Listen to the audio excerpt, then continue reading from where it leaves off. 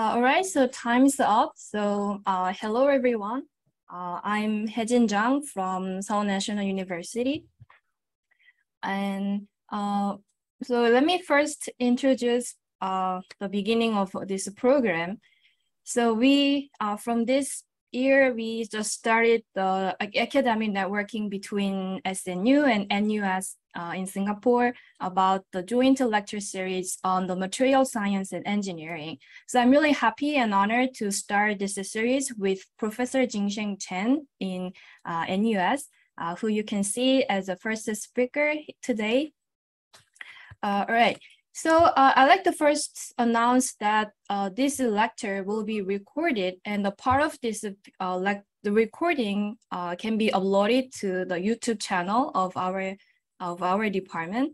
So, but you don't have to worry about that because the presentation slides and the camera of the speaker can be included. All right. So this lecture will be about 60 to 90 minutes long. And if you have any questions, you can type in the chat box or you can ask it directly after the lecture.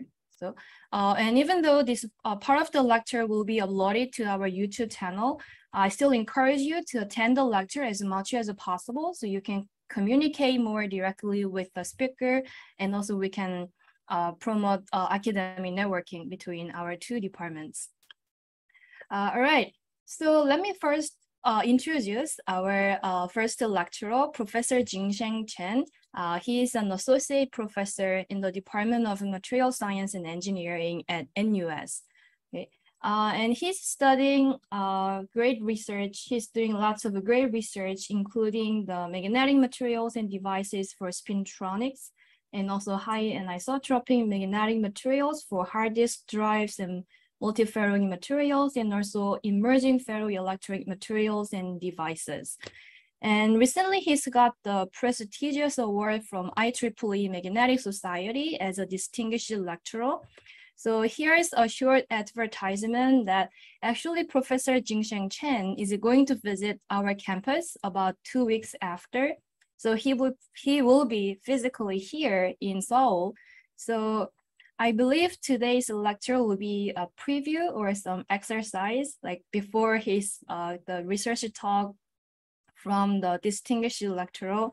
So I hope everyone can, if you are interested in, you can join the lecture on August 18th, and then we can continue our discussion at that time. Okay, so today will be a virtual lecture, as you can see here. So now, Professor Jingsheng Chen, you can go ahead if you are ready. Okay, firstly, I would like to thank Professor Jiang to arrange such fantastic, issue between fantastic. Okay, the co-lecture program between the two departments. I think it will benefit from all my departments or your departments in the future. Okay, and today I would like to discuss the material design and selection for ultra-high density magnetic recording. This lecture is specially designed for some undergraduate students, senior undergraduate students, and some maybe junior graduate students. So I would like to discuss how we can use the knowledge we have learned during the, the 4 years or 3 years university course, and to design and selection the super materials for use for meet the requirements of the ultra high density magnetic recording media. And finally, our design had been commercialized by the industries. So,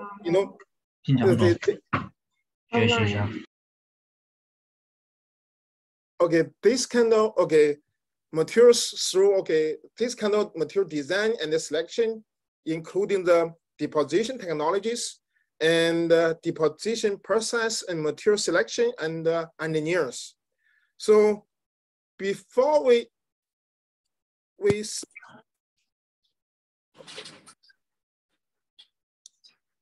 before we start this lecture, I would like to first give a brief introduction on the memory hierarchy in the current computer systems. And on the top, we note which is a CPU.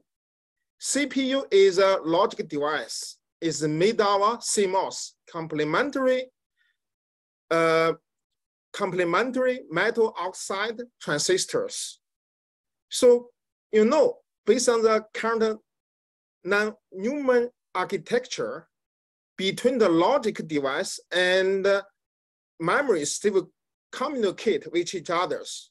So in order to increase the performance of these computers, definitely we need to build some memories very close to the CPU. So this we call the on-chip SRAM. This very fast, is very close to the CPU, but the density is very low. You know, when we build the memory with the CPU, the cost is very high, definitely. And therefore, we have a separate static random access memory, we call it SRAM. This kind of SRAM is used for the CPU cache. We also call it L1 cache and L2, L3 cache, different levels. This kind of memories is also built with the CMOS transistors. Normally 6 transistors is built as a 1 recording bit. So therefore the density is quite low. Here we refer to the density refer to the 140. Here the feature size square, the smallest feature size square. And for static random access memories, it's quite fast, also fast, 1 nanosecond. Here on chip, that means close to the CPU is 0.3 nanosecond. Below this one is a non-volatile, it's still the DRAM is a volatile. This kind of DRAM is, the density is high, it's around 6, feature size square. It's made of 1 transistor, 1 capacitor for 1 recording bit. Now here, the speed become slow. It's smaller than 10, it's become a 10 nanosecond compared to the SRAM is a 1 nanosecond. And below this volatile memory, we have a non-volatile memory. Here, I think everybody know the laptop is using this kind of flash-based non-volatile memory. You know, this non-volatile memory is built with 1 transistor, 1 bit. So therefore, the density is high, but the speed it becomes slower, and around 0.1 to 10 milliseconds. This is because we need to refresh.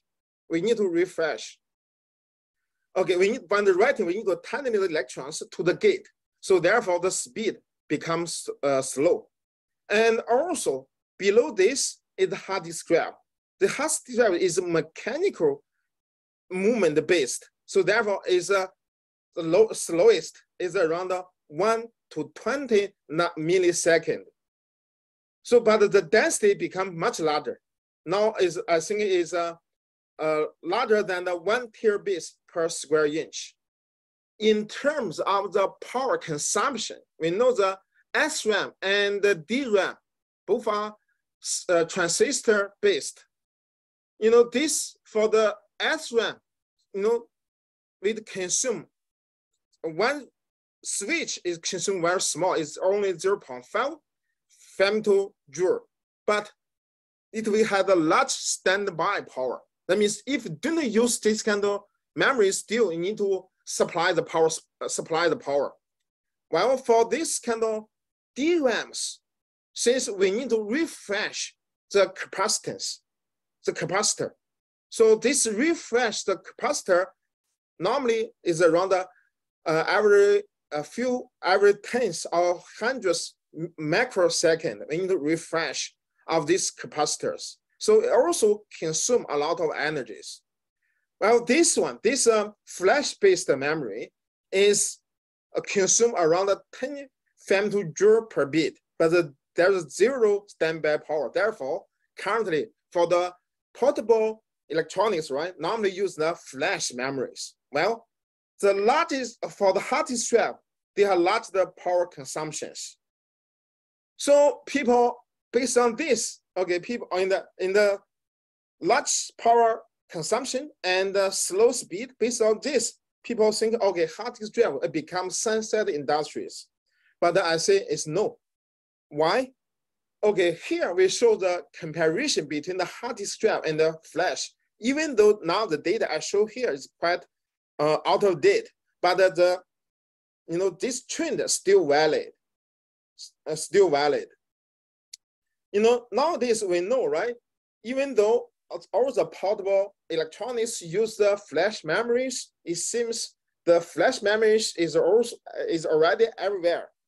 But you can recall how many data you can generate per day, right? We use our handphones to take a photo, to generate videos, and then we may upload the photos and the videos to the social media. Maybe upload the different social medias. We call it duplicated data, same data. So you can imagine how many data per person can generate per day.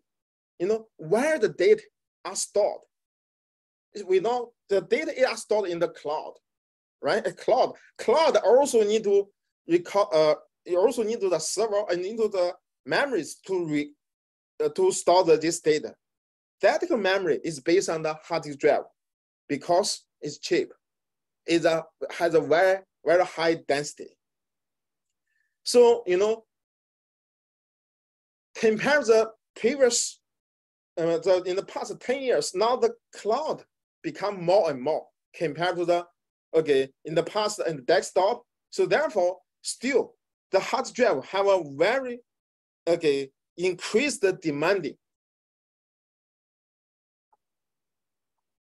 So for increased data storage, we cannot only rely on the increased number of the devices. We have to increase the error density.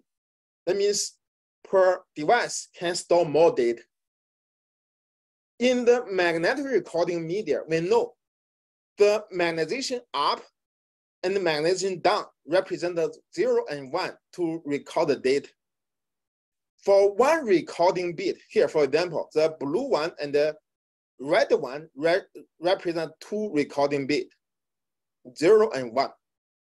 So for one recording bit, which consists of our magnetically associated grains, for example, the SNR, signal to noise ratio, is proportional to the number of grains per unit per bits.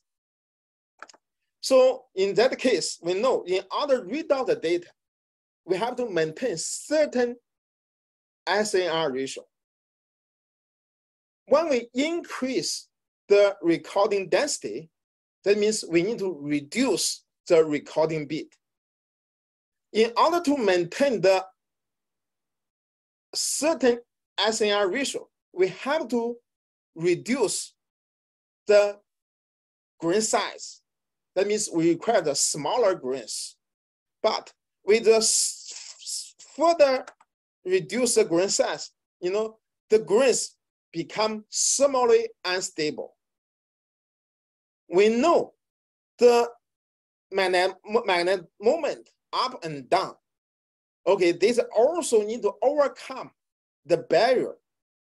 Okay, when we need to switch the up and down, we need to overcome a barrier. We call this barrier is called a KUV. This energy barrier. We know that at the room temperature, we have the thermal energy.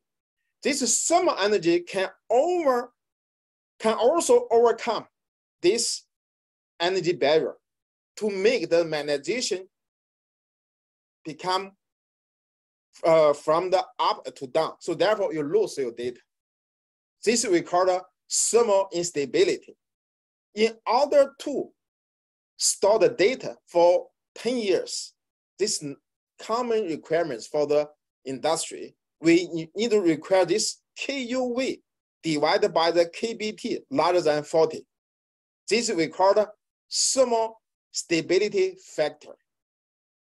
The Ku here, we use the magnetic anisotropy. V is a volume of each grains. It's not all the grains, it's each grains.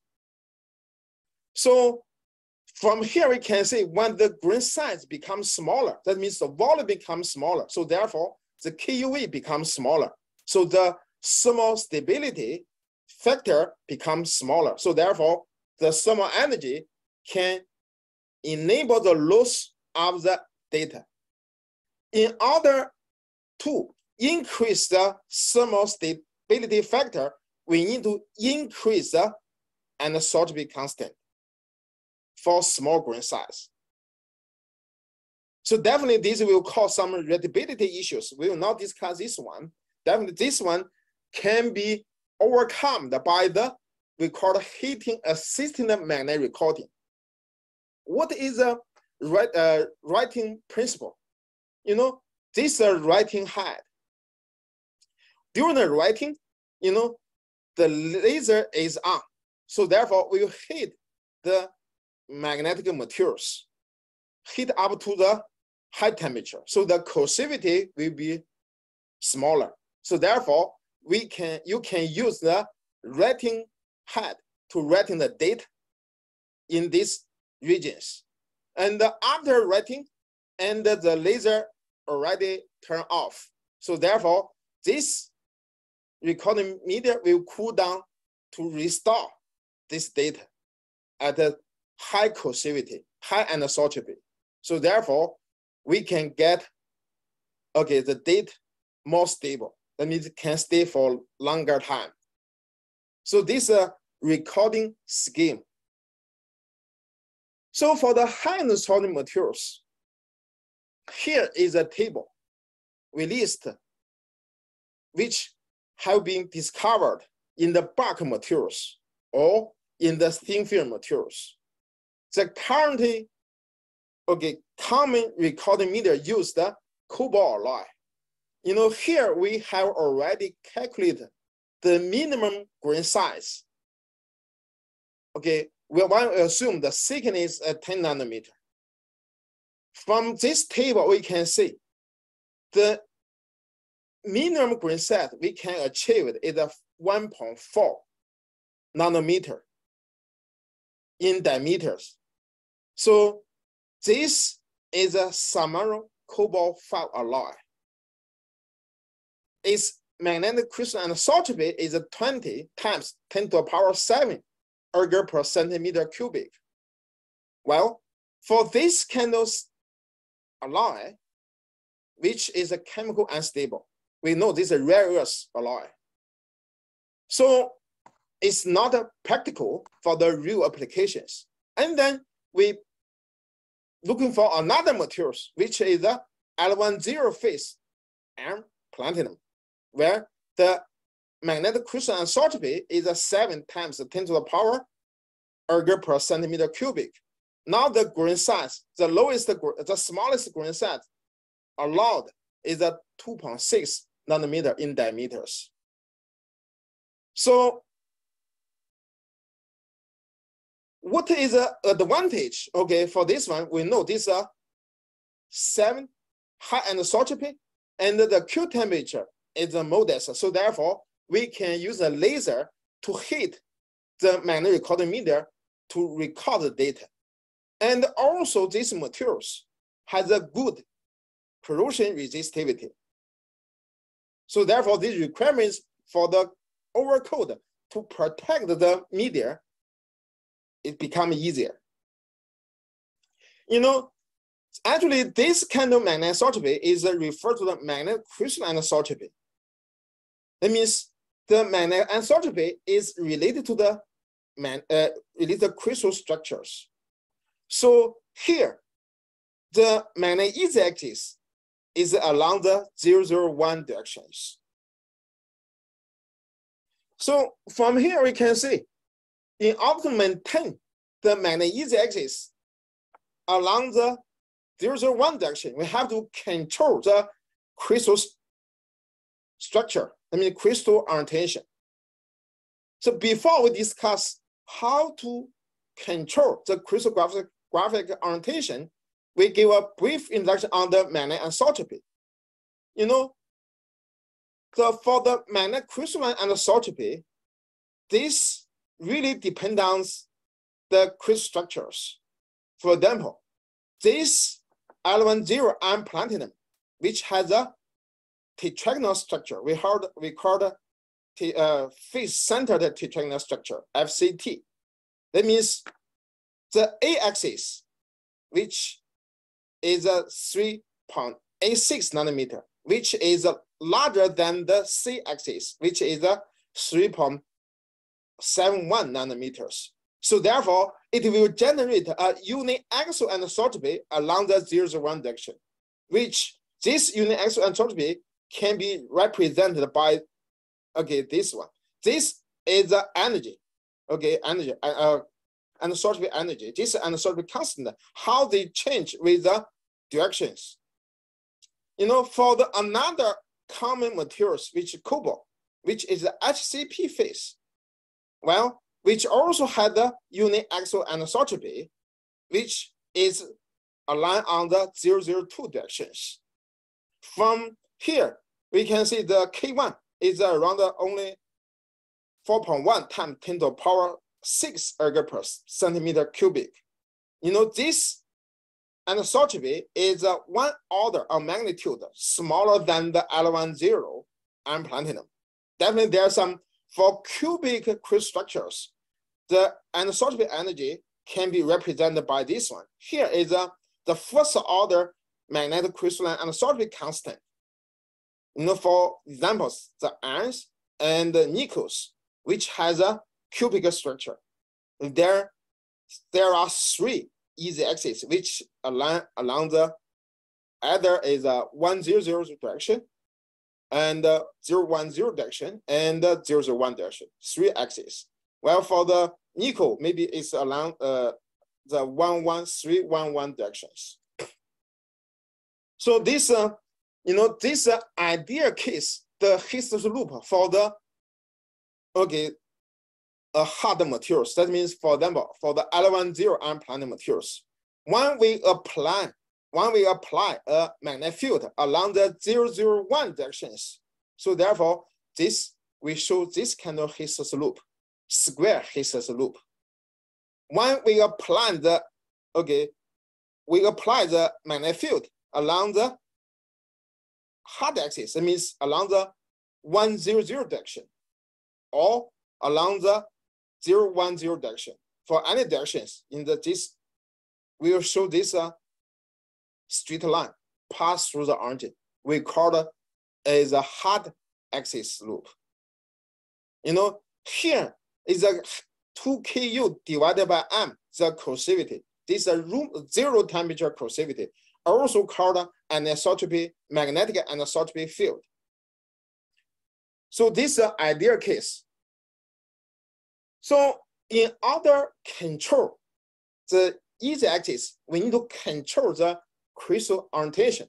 The control of the crystal orientation is achieved by the epitaxial growth. You know, for the epitaxial growth, here I will give a brief introduction on the epitaxy.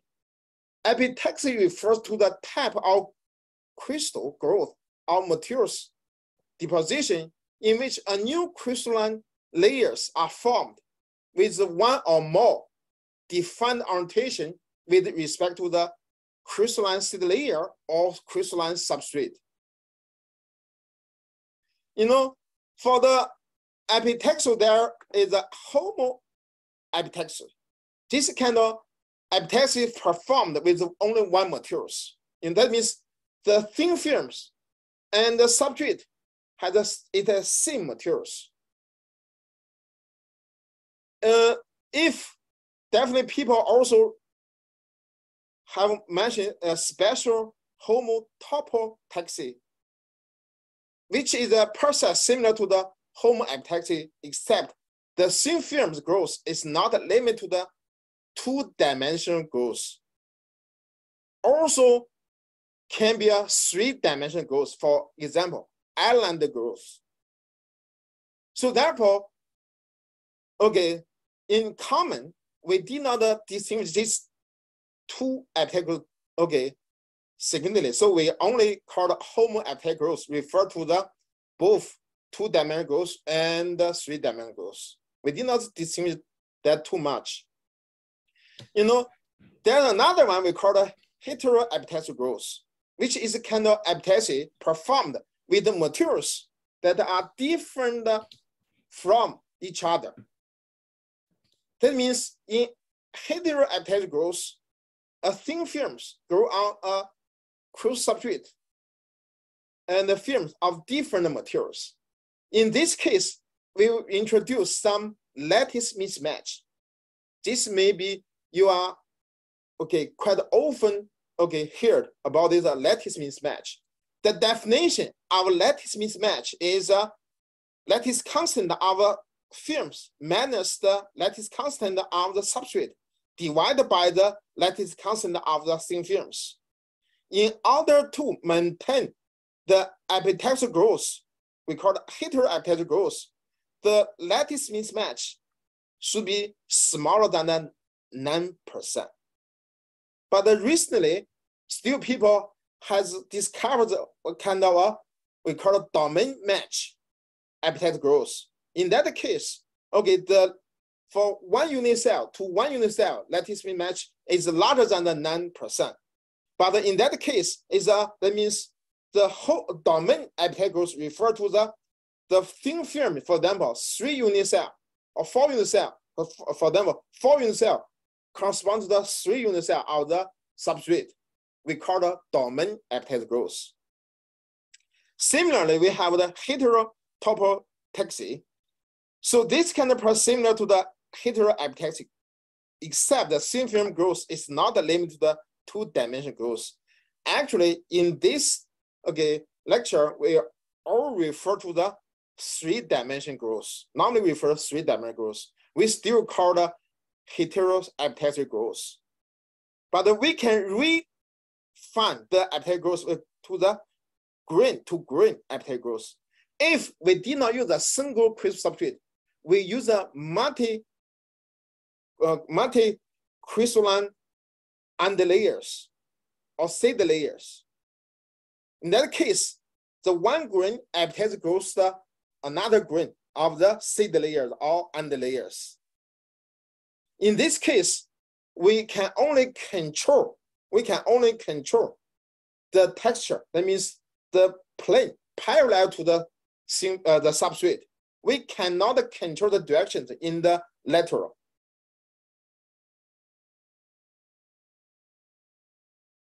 So now we give more examples how to control the epithelial growth. For example, we take the cobalt as examples. You know, cobalt is commonly used in the magnetic recording media for longitudinal media or perpendicular recording medias. Cobalt has a HCP phase. You know, this HCP phase is an atoms arrangement like this. There are 4 cobalt atoms. There's another one on top of these 3 atoms here, and another 6 atoms from the hexagonal arrangement. You know, in order to maintain the z-axis is in the outer plane, right? We need to maintain the epithelial growth is a 002 texture. That means the z-axis is along the 002, right? So therefore, we need to find a substrate or underlayer which has the HCP, has this kind of atom arrangement. If we want to control the materials has the longitudinal, that means the z-axis is in the in-plane directions. This is the z-axis direction, right? We have to find out, for example, this one, 100 plane must lie down on the film plane. So therefore, this plane must be parallel to the thin film plane. So we need to find a substrate or underlayer has this kind of atom arrangement. These are 4 atoms, right? With A and C, these are lattice constants. C lattice constant of A. You know, we know that for cobalt, the A equal to 0.0 0.25 nanometers. And also, there are another possible, if we want to get a longitudinal media, that means you make the z-axis a line in the film plane. You have to, this plane, right? Still, okay, if this plane parallel to the substrate, so therefore it is axis still in the film plane. So in that case, you know, this become a square. It's not square, okay, it's almost square. Okay, now the A here, you can calculate it. Is the square root of 3A. This is still C. Also, center, there's a 1 atoms. There are 4 atoms. There are 5 atoms. 1, 2, 3, 4, and 5. So therefore, you need to find the layers has the 5 atoms can match these 5 atoms. Here, you need to find the layers have 4 atoms. Okay, match these 4 atoms. And also for this one, you need to find the layers has 6 atoms. Okay, arranged like this one. So this one, how to find the underlayers? Here we take the cubic structures. Example, for the HCP underlayer is easy, right? Because they have a same, okay, structures. For the cubic structures, you know, for the face-centered cubic, for example, we take the unequal example, which is a face-centered cubic structures. For the 1-1 plane, we have a, if we connect to the 2 unit cell, okay, we can find there is a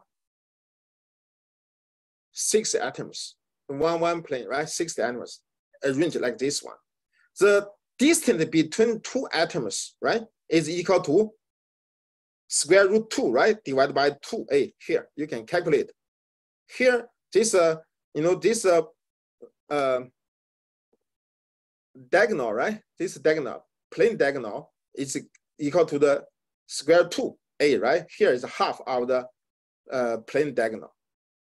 Okay, so for the so therefore we can get this hexagonal atom arrangement can be used as an underlayer to induce the perpendicular magnetisotropy. That means the z-axis along the 001 direction or 002 directions. You know, for the chromium is a BCC structure, body-centered cubic structure. So, okay, here is 1 atoms, right? Okay, if we connect all the body-centered atoms, you know, which had 5 atoms, right? You know, these 5 atoms, you can calculate the lattice constant for this, which is a 0.407 nanometer, right? Later we know, okay, we can use this to calculate the lattice mismatch. You know, for the chromium 112, you know, this 112, you can draw is like a, it's like a, okay, this shape. Okay, you know, the lattice constant can be calculated. Okay, which is in this one is still equal to the 0.249. In this one is shorter, 0.204 nanometer. So, okay, based on this, therefore, we can use the chromium 002 because here we know, right, there are 5 atoms. We can use it to induce the, okay, cobalt 110 plane parallel to the thin film plane. And we can use the chromium 112 plane, okay, to induce the cobalt 100 plane, okay. So, okay, now we further calculate. You know, this one we know is a 0.433 nanometer times 0.403 nanometers. Well, here is a, for this chromium, okay, 002 texture, right? Which has a 0.407 nanometer times 0.407 nanometer. So therefore, you can see the lattice mismatch, right? This is much larger than this. So therefore, in order to reduce the lattice mismatch, we need to increase the lattice constant of the chromium. Later we discuss how to linearly, okay, to increase the lattice constant of one materials. You know, when we increase this one, for example, become 0.417, right? The lattice mismatch becomes smaller for this one. This one definitely is larger, but on average it becomes smaller. So when we cobalt 100 on the chromium 112 textures, okay, now we know this one is 0.25 nanometers. This C is a 0.403 nanometers. So therefore, when we calculate this one, you know, 0.25, right, is almost the same with this one. Here is almost the same. So therefore, this is so very small lattice mismatch. Very small lattice mismatch. That means the z-axis, okay, is well aligned along the 001 direction. And also there are less defects in the cobalt-based magnetic materials, magnetic thin films. So from here we can say for the perpendicular one, we can use for example, the SCP structure to induce the cobalt alloy. For them, ruthenium to induce this one, right? It's also HCP, 6 atoms correspond to the 6 atoms. Titanium also HCP, 6 atoms correspond to the 6 atoms. While for the cubic structure, we use the 1,1 plane to induce the 002 plane texture, 002 texture. Now, when we refer to their lattice mismatch, when we calculate mismatch, we find out that ruthenium is 0.27 nanometer, which is much larger than 0.25. Okay, here, this one, titanium is a 0.295, is also much larger than the 0.25. So we need to, how we reduce the lattice match? So we need to reduce the lattice constants of ruthenium, or we increase the cobalt alloy, lattice constants. That means we doping some elements into the cobalt to form a cobalt alloy to increase the lattice constants. So here, how we show how to adjust the lattice mismatch.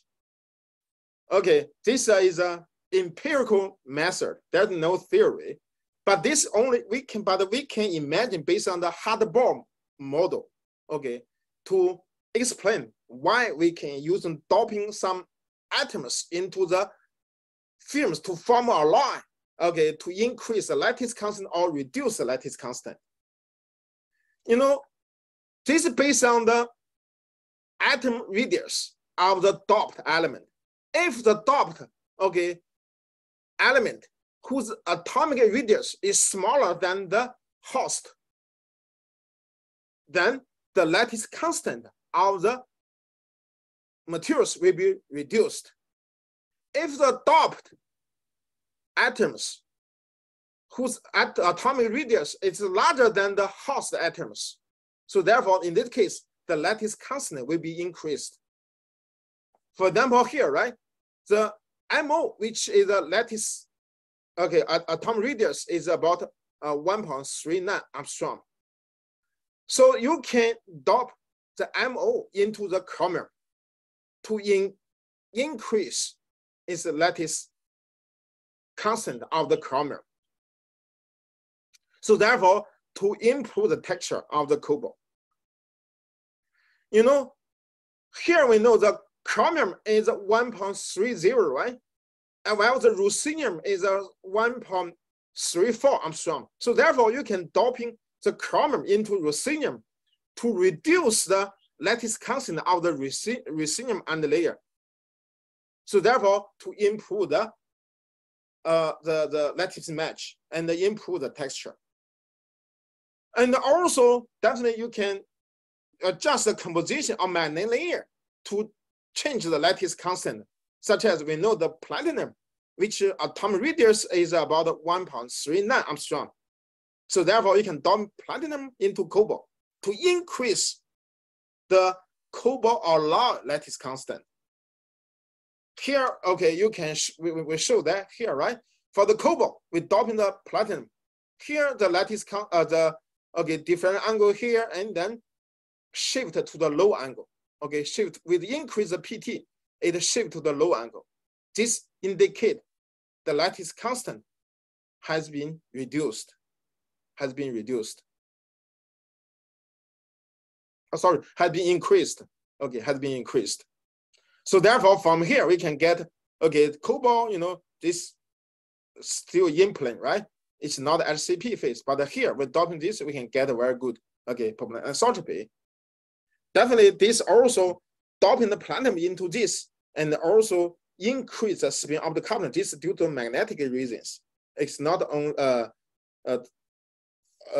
also some other reasons. For example, by increase the PT constant, PT contents, we can improve the spin of the coupling. Therefore, we increase the magnetic anisotropy. But here now we discuss the control the crystal orientation of the element 0 and platinum.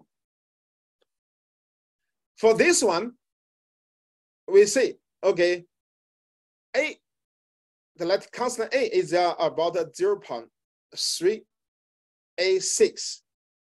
While we use a chromium. Chromium is a BCC structure. We know when we connect the 4 body-centered atoms, right? Body-centered atoms. It doesn't matter. We take the, okay, the chromium 100, okay, as this one, this 100 direction. We rotate the iron platinum, okay, for 45 degrees. Okay, that means from here we can see this one. Okay, this is a in the chromium. This is a plane diagonal, right? Plane diagonal. So we have 5 atoms. Okay, match the 5 atoms of the 001 planes. So in here, right, we know this epitaxial relationship is represented by the 001 plane corresponding to the chromium 200, okay, you can see 200 plane, okay, or 002 plane, because this 200 plane and the 002 plane are equivalent in the chromium because it's a cubic structure. So when we write down here, this represents the 100 direction of the iron platinum, which corresponds to the 110 direction.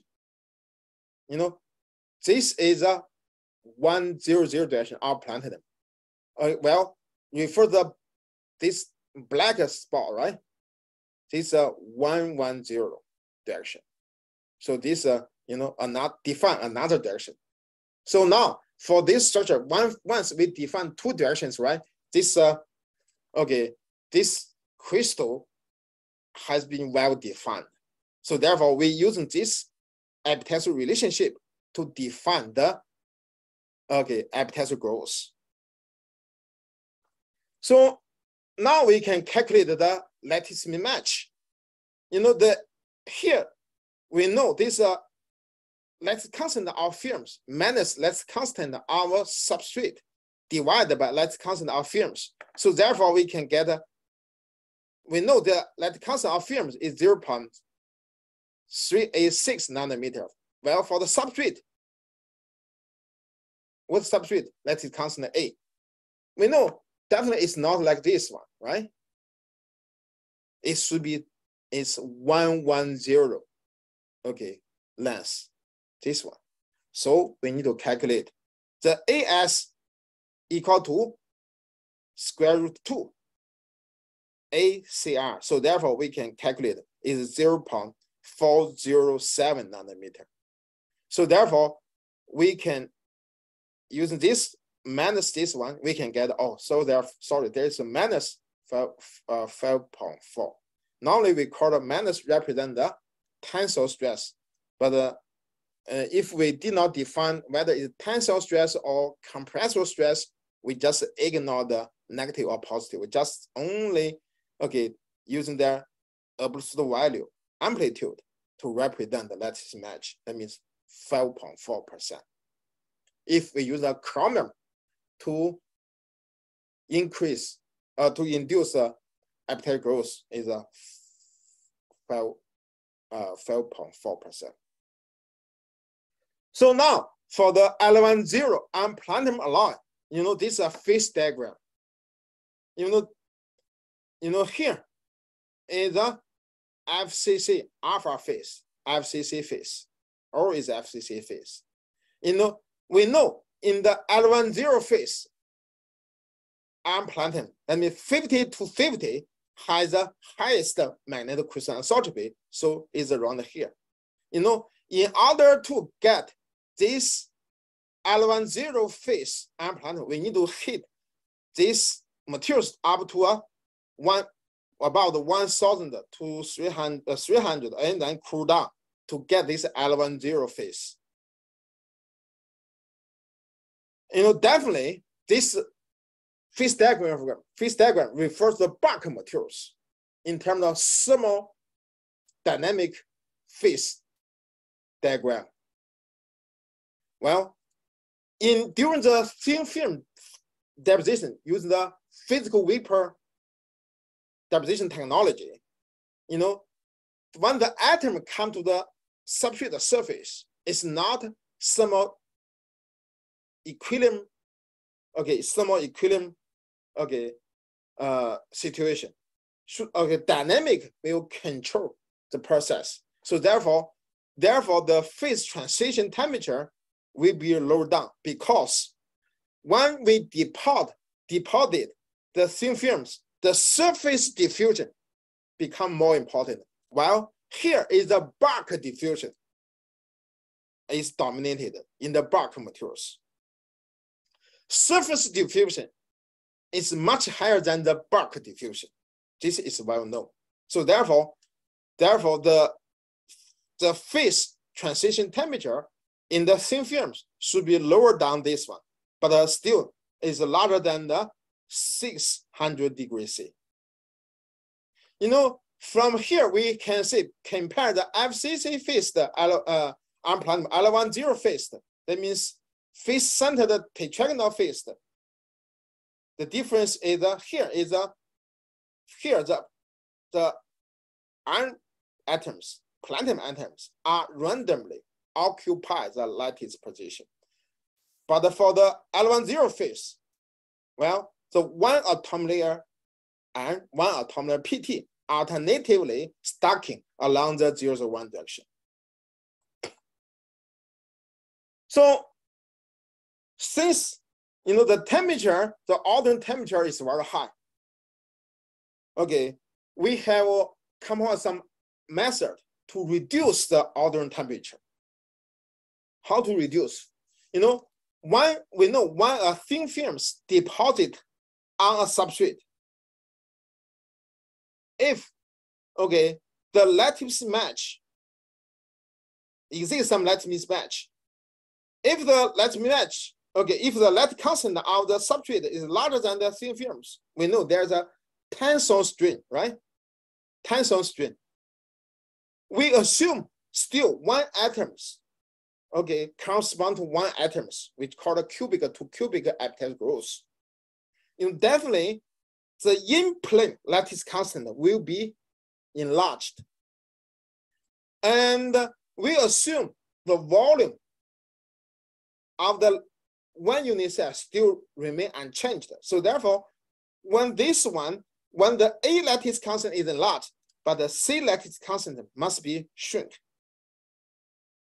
So for the L10 phase and platinum, the A lattice constant is smaller, is larger than the C lattice constants. So therefore, this string can help, to achieve this kind of crystal structures.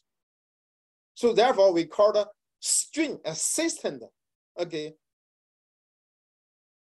appetite growth of the L10 phase. For the strain, right? How to increase the strain? So in the past, okay, in the previous slide, we have calculated when we use the chromium as the underlayers, which lattice match is a 5.4%. So we can doping some elements into these materials, into the chromium, to increase the lattice constant. And then we can increase the lattice match. So therefore, we can generate larger strain. Okay, this strain we will exert it on the L10 unplatinum. So therefore, we will lower down the ordinary temperature. So, and then, so therefore, we demonstrate our ideas. We use a single crystal substrate to demonstrate our ideas. We use the MgO as a single crystal. And we deposit the different buff layers, PT, chromium, with doping some MO, okay, different contents of MO, okay, into the chromium to adjust the lattice constants. So therefore, we can find out, you know, for PT, this lattice constant is close to the L10 unplatinum. But the chromium right here is lattice constant 2.AA, right? We know is the lattice match become this one. When we doping some MO into the chromium, okay, its lattice constant is increased. You know, the lattice mismatch is become larger. And this is further increased, and this become larger. Okay, this one is largest. So, okay, this is measured through the theta to theta XRD. And we have this, okay, epitaxial relationship. You will ask how we confirm this epitaxial growth. We use the, okay, XRD off spectrum, off axis, XRD scan.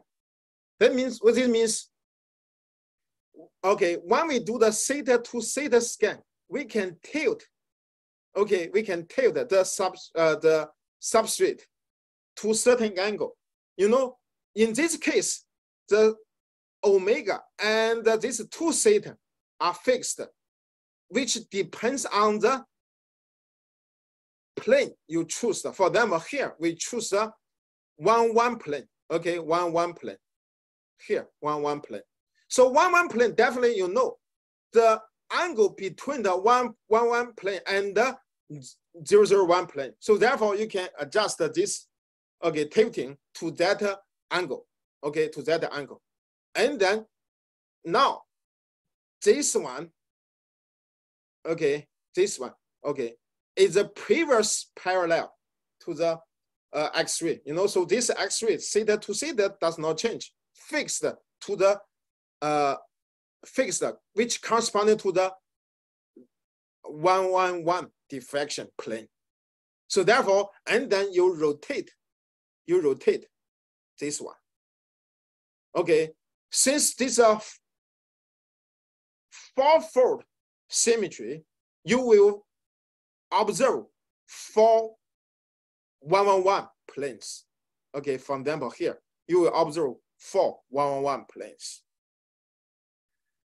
So, and when we do the 1-1 planes orientation, for that we can, you know, when we do the projection of 1-1 plane with respect to the 0-0-1 plane, we can get which is a 1-1-0, right? You can do the, okay, so this is a 1-1 plane, the normal direction of the 1 plane. You do the, okay, projection on the 0-0-1 plane, which is along these directions. This is a 1-1-1 direction. So therefore, in that case, you have already defined, you can define the 1-1-1 direction. For example, in this part, in this direction, okay, is a 1-1 direction. Okay, you can. So you ask, okay, this 0 angles is a relative angles. This is depend on, okay, the beginning of the, okay, the starting point of the phi scan, okay. So, and then when we define this one, okay, we rotate that to try to find the, rotate to the common 101 planes, okay, common 101 planes, and then you rotate. So then you still can, okay, make the projection of the normal of the 101 plane.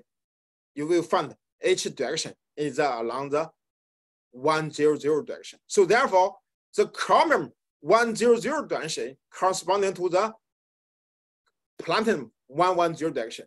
So therefore, also the platinum and platinum 100 direction correspond to the chromium 110 direction. So therefore, you can get this epitaxial growth through this kind of XRD, okay, measurements. And then, okay, now we do some detailed analysis. We found out, okay, you know, really with increase, the lattice constant, you know, the C over A ratio becomes smaller. That means the A become larger, the C become smaller, right? C over A become lowest at this range. Okay, and also the magnetic anisotropy is the highest in this region. So from here, we have already demonstrated our ideas. Through the lattice stream, we can control the, okay, magnetic anisotropy. That means we can control the order. Okay, and also can control the epitaxial growth. Through the chromium underlayer, we can control the epitaxial growth. Through the lattice mismatch, we control the magnetic anisotropy. Therefore, we can control the, okay, order temperature. So another one, okay, when we use the chromium as the underlayers, okay, later we use the ruthenium, okay, chromium ruthenium as the underlayer, okay. So we found out that their diffusion, you know, the diffusion depends on the different constant and the time. Definitely, you know, this one, okay, this definitely, the diffusion constant is related to the temperature, right? So therefore, at a high temperature, definitely will cause some diffusion into the iron platinum. In order to reduce the diffusion, we have to find some low diffusion constant, okay, with iron platinum. So we choose a PT buffer layer to block the diffusion. We only put a 1 or 2 nanometer or two, between the platinum, iron platinum, and the chromium. We can, okay, here show the 4 nanometer is enough, can overblock the diffusion, okay, of the chromium into the iron platinum. But still, okay, the iron platinum lattice constant, if thinner, we will follow the underlayers. So this we, first one, we use the platinum layer to block, okay, this one. So now we transfer the whole process onto the substrate, on the glass substrate. It's not single crystal. So we have demonstrated from here, right? In the, even at a very low temperature, we can get the very good 001, okay, L10 phase, you know, 300 degrees Celsius. You know, compared to previous one, already we have reduced more than 300 degrees Celsius. The ozone temperature has been reduced more than 300 degrees Celsius. Definitely, if in order to get a higher anisotropy, we need 400, okay, 400 degrees Celsius. This is a, okay, the melting point, okay, larger than the 400, okay, the glass substrate will be deformed. It's not practical, okay, for the industrial applications. These are, okay, using this. So another one, we have already controlled the z-axis. Now we need to control the microstructure. Based on the calculation, okay, we know when we want to achieve the 10 terabits square inch per square inch, we need 10 grains. This the minimum requirements at that time, okay, and only 8 grains per bit. It show 11.8 dB. This can be detected by the electric signal, electric circuit. So it's require 8 grains. For 8 grains, so therefore we need for 10 terabits, we need the grain size. It should be at least should be 2.5 nanometer. Okay, the grain size should be 2.5 nanometer. So therefore, how to achieve this one? Okay, still have a good 001 texture, maintain the z-axis along the 001 direction, and the high magnetic anisotropy. Okay, these magnetic requirements. This we are to in order to maintain the high thermal stability, and definitely tight switching field distribution. That means the different grains should have a same magnetic anisotropy, have the same 001 directions. So in order to get this one, we need a smaller grain size, non-magnetic interaction among the grains, uniform grain distributions. The uniform grain distribution to tighten the switching field distribution. The non-magnetic interaction to reduce this, the noise, the DC noise. Okay, and the small grain size. Okay, that's increase the SNR. So now in order to achieve this one, we have to review our microstructure controls, the thin film deposition process. During the thin film deposition process, we have interior surface diffusion, nucleation, and then growth. In order to reduce the grain size, we have to increase the nucleation size. That means more nucleation size. Okay. We know the nucleation size refers to defects, okay, of the substrate, or some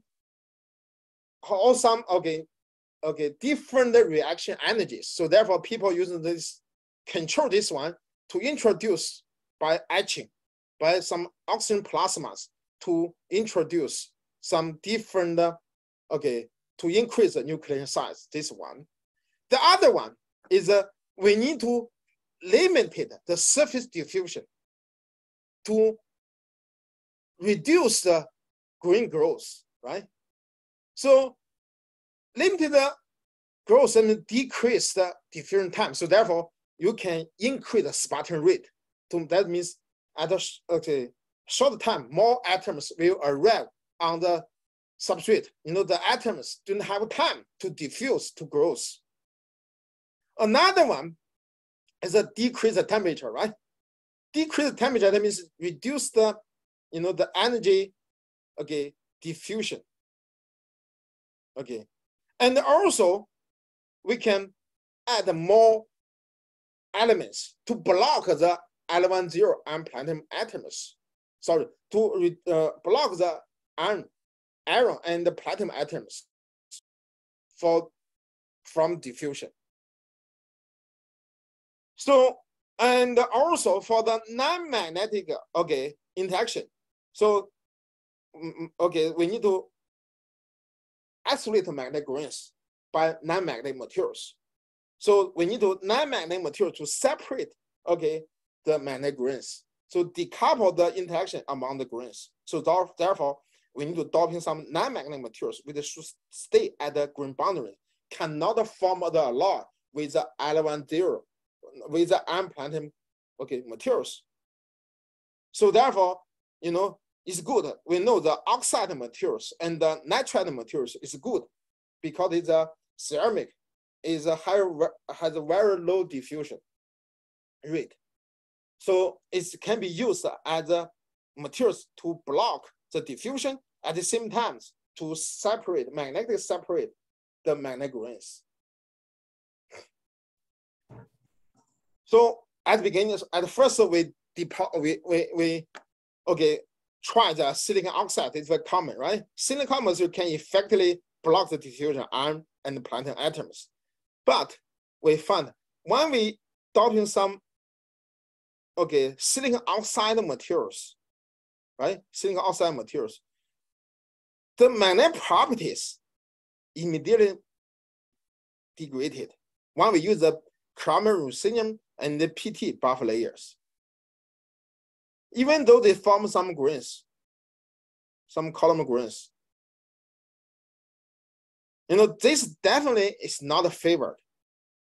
So, okay, so we analyze. This may be, you know, they cannot form the L10. That means they block the iron and platinum atoms diffusion too much. So therefore, we choose the a carbon. Carbon atom is small size, is easy to diffusion, but also does not form a lot with the iron platinum. But if you adopt some metallic material, definitely easy to form a lot with the iron platinum. Okay, so you cannot separate the iron platinum grains. So when we adopt the carbon atoms, we immediately find out, oh my God, we can get a 5 nanometer grains well separated. And at the same time, we can still get a very good 001 texture. That means the easy axis should be along the 001 direction in the film normal. So, okay, it's so simple. We just started the project, 1 or 2 years. So simple. We solve the industrial problems. And then, but when we do the magnetic analysis, we find out, okay, with increased carbon doping, we find out the histoslope slope is still very square. It's very square. It's very stable. This is not like the sum of grains without interaction. This steep slope is due to the grain to grains interaction. You know, but from the microstructure, it seems the grains are well isolated. You know, what the reason cause this one? You know, first of all, why this steep slope, has some contradictory conclusion with the microstructures. Because for assembling our grains with a well-aligned, easy axis, along one directions, is histoslope. It should be like this. You know why it's like this one? Because this is a magnetic field filled by the magnetic grains, which equal to the external magnetic field plus the internal magnetic field, demagnetic field. So therefore, well, the histoslope here refers to applied field, right? So this one should be H applied field equal to the H intrinsic minus this one. You know, the square loop is intrinsic loop without consider this one. So after you consider this one, this become they should have a slope. The slope equal to 1, actually, equal to 1 for the fully thin films, fully isolated grains, thin films. So what happened? So we have do the cross-section TM. But we found out that yes, it's still well isolated grains for the unplanned carbon. But we found out this platinum intermediate layer is simply become thicker. It's become thicker. So we need to find out what the thicker one. So we think this we do a thickness dependence. So if we do a 4 nanometer unplatinum carbon on the films, they become continuous. So therefore, this second one actually is a continuous platinum plus the continuous unplatinum plus the platinum on the layer, intermediate layers. So therefore, where's the carbon? The carbon is diffused to the surface. So with increase, increase the thickness, the carbon still form the composite with the unplatinum. With further increase, they form good, column structures, island column structures. The square loop of the unplatinum films is due to the coupling. This is continuous, definitely is squared. Continuous film, right, is squared loop. And this magnetic films is coupled to this magnetic rings. So therefore, when they switch, this also switch. So therefore, they become a square loop. Okay, when we deposit these films on the glass, we did not find out these continuous films. This indicates the interface play main roles to form these continuous films. The interface plays some roles to force the carbon to diffuse out of the films. So, okay, we propose a modeling. Okay, at the beginning, this platinum, okay, the carbon will diffuse out to the surface. With the increased thickness, right, more carbon on the surface. So therefore, they start to form the unplatinum carbon composite with the continuous films. But this kind of structure is not all desired structure, microstructures. This one is our desired. How can we achieve this one? So now we refer to the thin films growth mode. The thin films growth mode, there are three kinds of thin film growth: island growth, layer by layer growth, and layer by layer plus island growth. This depends on the interfacial energy between the films and substrate, and the surface energy and of the substrate. When the surface energy between the substrate and the films is equivalent, they prefer the step-by-step growth. When the surface energy becomes smaller, they prefer the island growth. So therefore, we say, oh, this is due to the PT reason, cause the continuous fields. So therefore, we search a lot of materials, and definitely we not only consider the lattice constant, but also consider the surface energy. We found out that MU has a smaller surface energy, 1.1 joule per meter square. Well, the lattice, okay, is also FCC structures. And can induce the 001, okay, preferred 001, okay, 001 texture growth. So, and then we immediately compare, okay, this one. We find out with the 2 nanometer MGO here, immediately become grain, isolated grain structures. And also the his loop become, it's not square, right? It's some slopes. But this one is a continuous. So now we found, okay, through the analysis and the material selection, and then we choose the MGO as the intermediate layer. So with these structures, we can get a very good, okay, with the MGO 2 nanometer intermediate layers, we can get a very good 001 texture, very good. And well controlled, okay, macrostructures, This is unplatinum carbon and with the on the MGO. Definitely you need to optimization this deposition process, for example, deposition rate effect, temperature, some, okay, the gas pressure effect after optimization, you can get a very good, okay, microstructures. And with this media structure, SIGI has demonstrated 1.4 terabits per square inch in the hammer, hitting a signal magnetic recording drive. You know, here the diameter, right?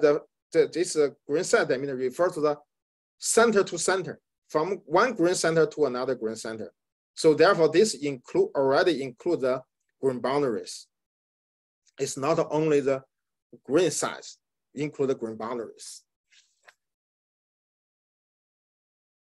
Okay, so now we find out some problems. Even though if it show very good 0-1 texture, right? It means since very good easy axis, okay, along the auto plane. So ideal case, I measure ideal case, if all the grains is easy axis along the auto plane, now here, this in plane should be a straight lines, but here there's some open up. This open up will cause the noise, DC noise, okay, during the reading out. This is not favored. And also another issues we have mentioned, right? When we do some oxide and nitride materials, okay, immediately its magnetic properties will be deteriorated when we use an MgO as a buffer layer. So now my objective is to reduce this open up. That means make sure this become a straight lines. That means all the grains along the all the grains has a 0-1 texture. Well aligned the 0-1 texture in the film normal. So we analyze this why we have this one. You know, when the grains grow on these MgO intermediate layers, we found out that there is a contacting angle is less than 90 degrees. That means the low wettability of the implanted on the MgO. So when the grain size becomes smaller and smaller, the contact regions, you know, these grains contact with the underlayers become small and small, right? So we know how we control the appetite growth. We through these contact regions to control the 0-1 orientation. 0-1 orientation. So when the region becomes smaller, right? Any roughness, deviation will cause the appetite growth along deviate from the perfect 0-1 direction, maybe along this direction, right? Even maybe in the in-plane directions. You know, this is due to this one reason. And also, the oxide is easy to react with the MgO, right? So therefore, the oxide will, thin layers of this amorphous layer will sweating on the MgO layers. So therefore, this implant will lose the contact regions.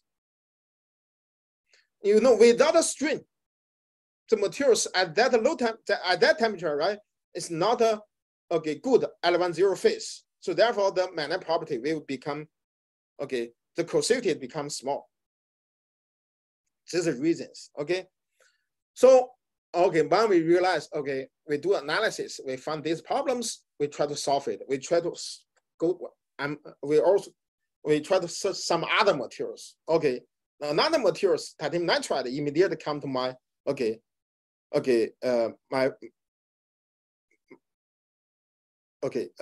we choose a titanium intermediate layers. Why? Because the lattice constant is quite similar to the MgO.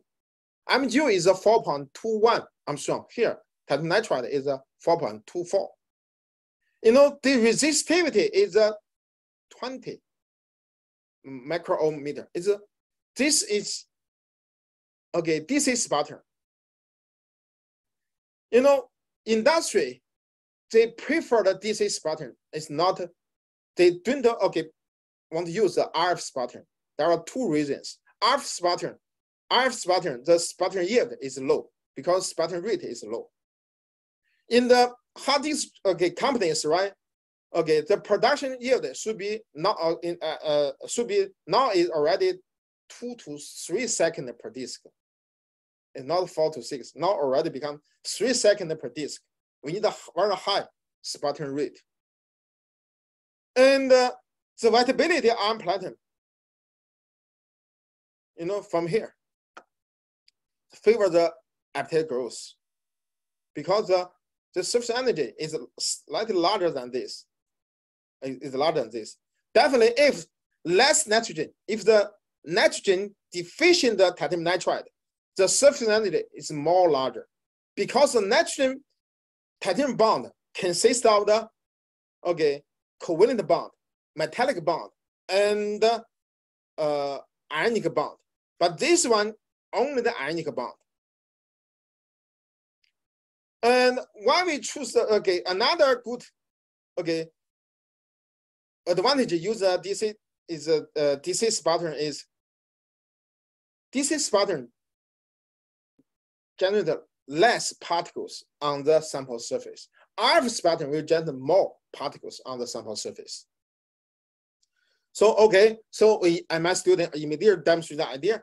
When we just choose the the 2 nanometer, 3 nanometer, until 7 nanometer MgO titanium nitride, you can see at 4 nanometers, at 5 nanometers already very good, good texture, very good texture. This implant become straight lines. The titanium nitride, one function, now 3 functions, right? Blocking the diffusion of the chromium into the iron platinum. Control the surface energy and control the the strain and the 001 texture. When we demonstrate this one, we immediately doping some nitride. When we doping nitride, now still can get large. Still very large. Permanent anisotropy. But when the MgO, right, become deteriorates. This indicates titanium is much better, and also titanium nitride can allow to doping some oxide and carbon all together. Can see this one, right? Very good permanent anisotropy and linear implant anisotropy, linear implant hysteresis loops. But when we further do the analysis of the structure, we find out, indeed, the contact angle is smaller than the 90 degrees. At the beginning, it's larger than the 90 degree, right? So, and also grains are not well isolated. So this is a dilemma, the dilemma. So therefore, we have to further reduce the surface energy. How to reduce? We know when we're doping some, titanium oxide nitride, is allowed. So when we dope some oxygen, we increase the iron bonding, reduce the metallic bonding. For example, this one materials, we doping, we co-sputtering titanium nitride, titanium oxide. We can find, there 60% is the titanium oxide nitride. So, immediately we observe this one, the microstructure become better, much better, right? Much better. This become, 90 degrees. This smaller than 90 degrees. This, this become rectangular shapes. So definitely we need to further, after we using this one, we still can get, good implant anisotropy. Implant hysteresis loops. So, and then we can further tune these microstructures. We can doping more elements, more silicon dioxide, we can get very good, well isolated grains and structures. Definitely for our optimization, the industry can do better optimization by using our ideas, because you know how they do the optimization. They use you know, every day they can produce 1,000 disk. 1,000 can change 1,000 parameters to optimize the conditions. So still, however, very good. So another one, you know, we know the KUV, right? When we further reduce the grain size, we need to increase the volume, increase the thickness. But for this method, when they increase the thickness, still more carbon will diffuse out. They will cause the second nucleation on top of this one. The second nucleation is the FCC phase unplantable. It's not good. It's not good for the perpendicular medias. So therefore, we come up with some other ideas. That means at the beginning, we use the amorphous doping. Amorphous, material, silicon dioxide is amorphous. It's easy to diffuse out. You know, if we grow some crystalline oxide, you know, the crystal oxide, the diffusion, right, in the crystal, the diffusion is still the atom exchange, right? Atom exchange. So the diffusion rate is very low. So this means it's difficult to diffuse to the surface. So therefore, we choose the zirconium oxide. And the zirconium oxide can attack growth on the titanium oxide nitride. So we demonstrate our ideas. Here you can see. Now by using this crystal material to separate the grains, you know, we can get the aspect ratio. It's you know, the column growth is 14.9 nanometers with the diameter is 5.6 nanometer. Well, in the previous one, the grain size can be still 5.6 can be achieved, but the thickness must be smaller than the 6 nanometers. But here you can see we can get a very high aspect ratio. We will not discuss details. The microstructure analysis. But we found some. You know, still some diffuse. You know, the unplanar atom diffuse to form such kind of shapes. This shape will cause some. You know, the interaction is not well isolated.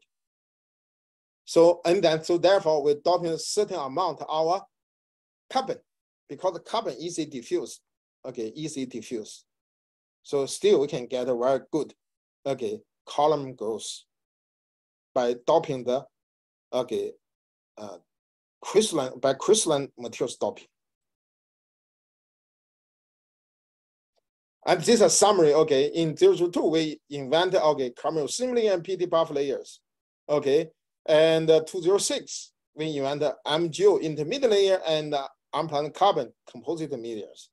And in 2010 and 2014, we invented titanium nitride and titanium oxide. And intermediate layers we demonstrated get very small grains. And now since 2014, Seagate has using this kind of in the production lines. And for this, Seagate and the West starting working on this one, titanium oxide nitride layers since 2017. But now they have already, based on my ideas, they have already modified the intermediate layers.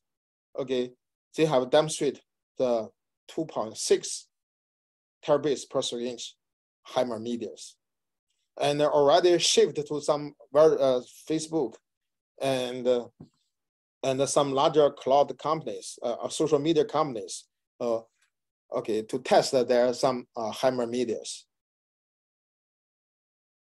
Thanks for your attention.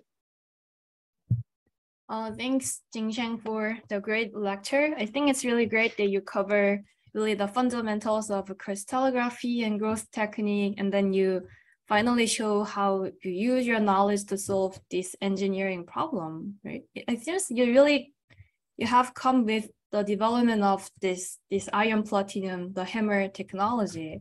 That's really great.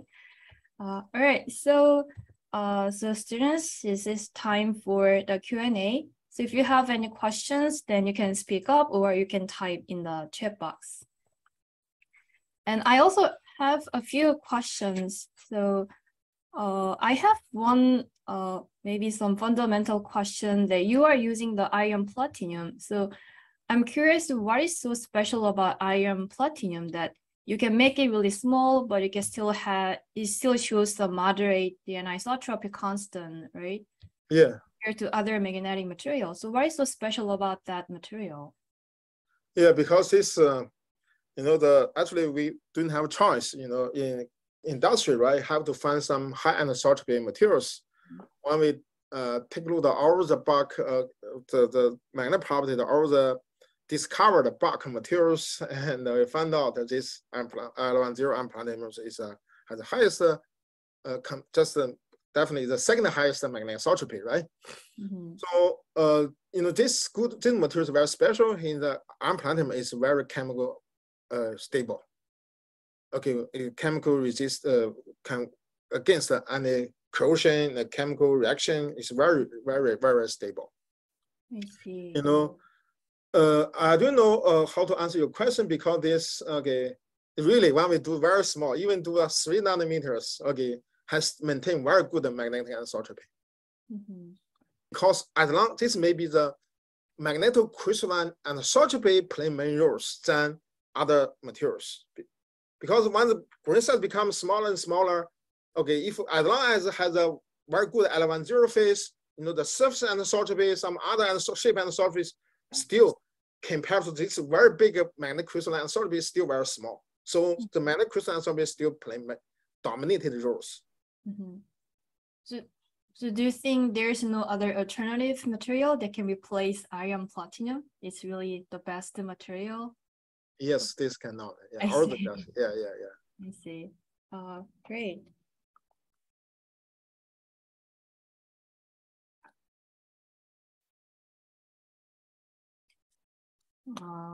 Right, I can see a question in the chat box. Can you answer that question?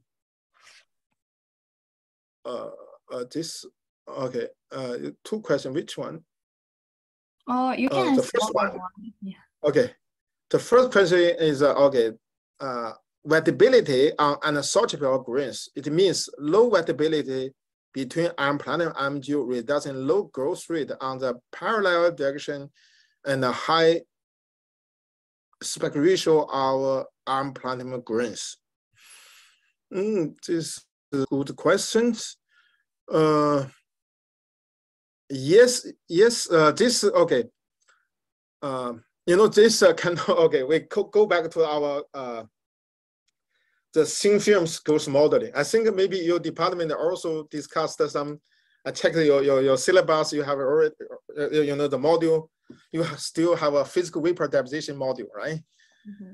Okay, I think this based on the thin film deposition, there are 3 models. This definitely there are some researchers have spent a lot of time efforts to develop these kind of 3 modules. This we prefer the island growth. That island growth, that means yes, because this refer to the the atoms form an island is easier, or the atoms to interact with the substrate is easier or not. Which one is easier? For in this case, means the atoms form an island is much easier than the atom to attach to the substrate. So therefore, we say this the island growth is much easier compared to the lateral growth. I cannot see the growth rate. Yes, maybe it's growth rate. Yeah, along the normally we call the 3-dimension growth. Yeah, I don't know whether I answer your questions. Yeah.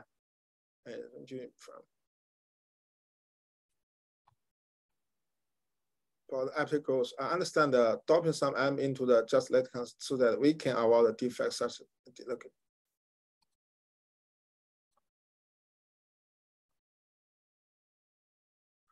Okay.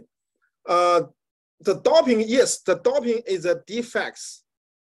Okay, in the underlayer, but it's not defect in your materials. Normally we choose a substrate, right? We're doping some elements to adjust the underlayers, but this cannot be a defect in your films, right? Okay, this cannot be defects.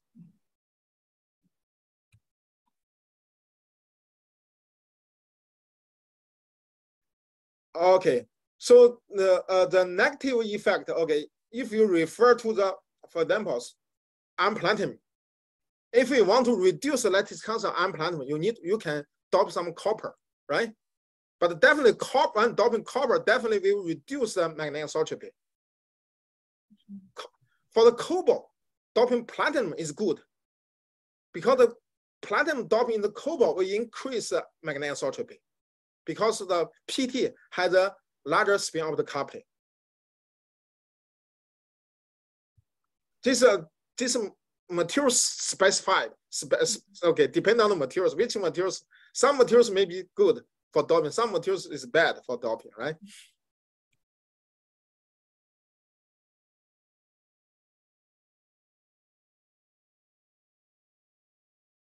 Is the effect is negligible compared to this engineering, this totally no some okay, is that, you know, a lot of factors okay compete with each others.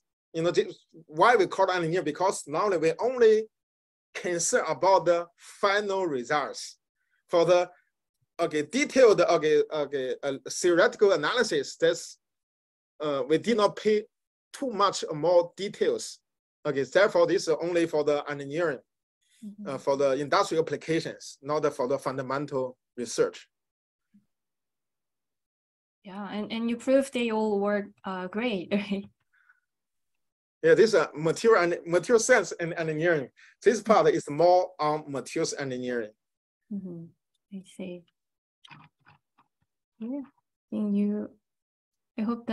I think that answers all the questions. Are there any other questions?